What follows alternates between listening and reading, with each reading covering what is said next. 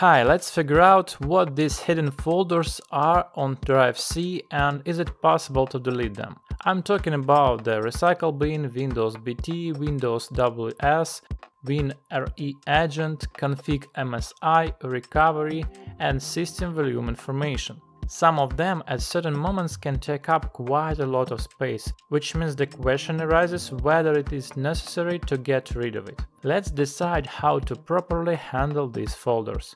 This is PC No Problems channel, subscribe and don't forget to support the video with your comments and likes.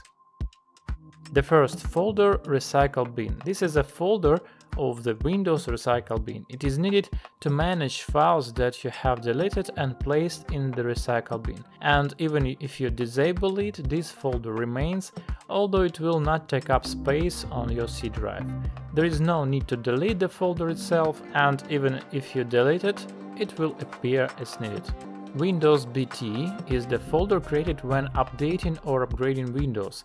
Files from previous version or build of Windows are placed in it to allow you to return back to the previous version. Immediately after the update, this folder may be large, but after 7 or 30 days it should be automatically cleared. If this doesn't happen for some reason, for example due to some kind of failure, you can clean up this folder using the built-in Disk Cleanup feature. Go to Disk Properties and click the Details button.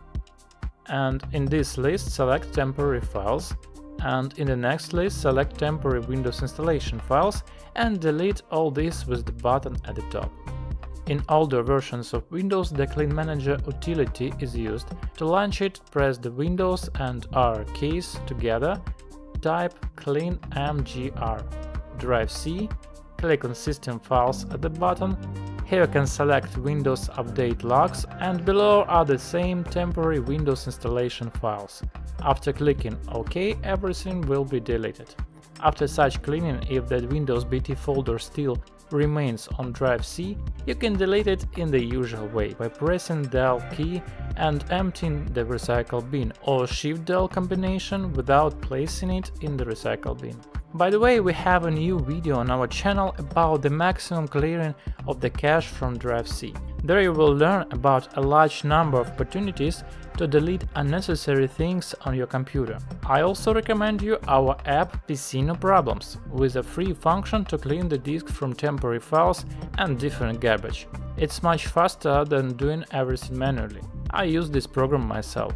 Next folder, Windows WS, also appears after the update and store the installation files required for it. It should clear automatically, but this is not always happens. It is also safe to clean and remove if you do not intend to return to previous version of Windows.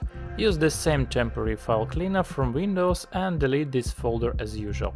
If you have a Windows.old folder, this means you updated Windows to a completely different version or reinstalled Windows on the same disk without formatting. If you don't need the previous Windows and won't return to it, you can delete this folder. What should you do if deleting some of the folders is restricted? Go to its Properties, Security tab, Advanced button. The owner must be your user, administrator. If that's not the case, click Change, Advanced at the bottom, run a search and find your user. Apply the changes, and after that you should have all rights to this folder and you can do any actions with it. The next folder, WinREagent. It's again associated with system updates because they are so frequent. Remember that the pcnp program can easily disable all updates in Windows in one click and can even disable the built-in antivirus. The WinREagent folder contains temporary files that may be needed if the update fails due to some error. So, if everything is fine with your PC, this folder is no longer needed, it can be deleted.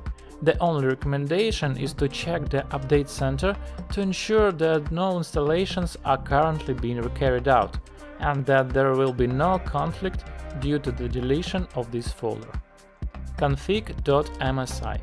Backup copies of important system files are saved here, including registry data that were replaced during the installation of various programs using the Windows installer. Thus, in case of failures, these files can be returned back. But if everything went well and works as it should, these files are no longer needed. They are usually removed automatically, but not always. If you install something a long time ago and everything works as it should, you can save or delete this folder. Recovery. This folder is protected for a reason. It contains the files necessary to run the system recovery program in the event that Windows cannot boot. This is a useful thing and it's good to know how to use it. Therefore, we do not touch this folder. System volume information. This folder stores data necessary for services to operate on this hard drive, as well as data for restoring the system or files using restore points. By default, access to this folder is closed, and if it suddenly takes up a lot of space, go to the recovery point settings and check if there are any unnecessary points there. Write in the comments what other folders you would like to know about. If you like such informative episodes, please like and also write about it so that I can plan new interesting episodes. That's all, see you in the comments.